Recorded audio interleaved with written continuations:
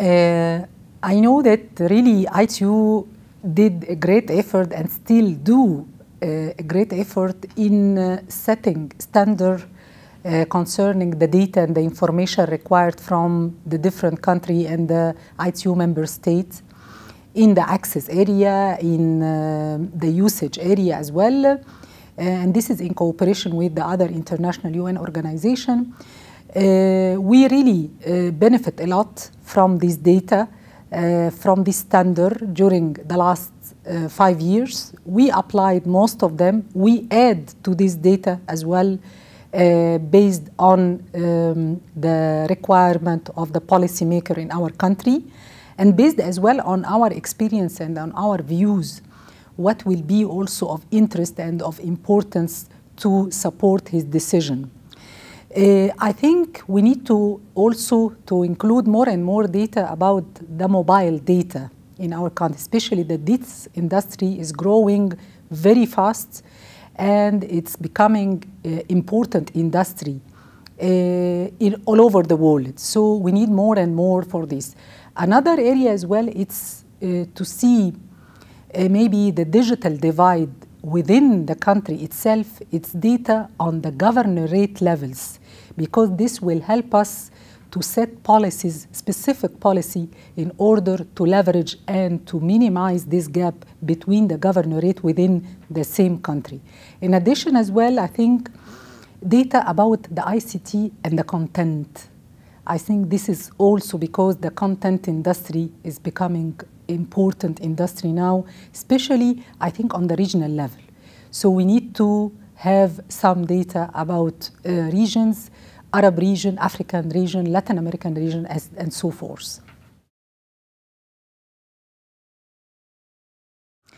The next priority in our next strategy is focusing on many areas. First is to continue the liberalization of the ICT sector, and this will be through the unified license, which will be launched recently before the end of this year. And this will increase the competitiveness between our operator and will be in the benefit of our consumer. The second pillar will be the manufacturing of electronics. Egypt was succeeded to be ranked and to have a position among worldwide concerning the ICT services. But now we have to look to the value added and we have to look to the products. This is our second pillar, which already started, and we have a plan for the year 2020 in order to positioning Egypt as well in this area. The third area is in innovation and entrepreneurship, and Egypt, according to the category of age, we have youngs, we have 50% of our population are young, and we pave the way for those young to be entrepreneur and to be innovator in the ICT area. The fourth one, and this is also important, is to use the ICT in order to achieve a government goal, which is achieving social equity between the citizen in our country and to reach the remote area and the undeserved people. So this is very important, and we have different programs to achieve this goal in the education, in the healthcare sector and other sector, in order really to make ICT available for all these people and to help them to have services accessible and with good prices as well.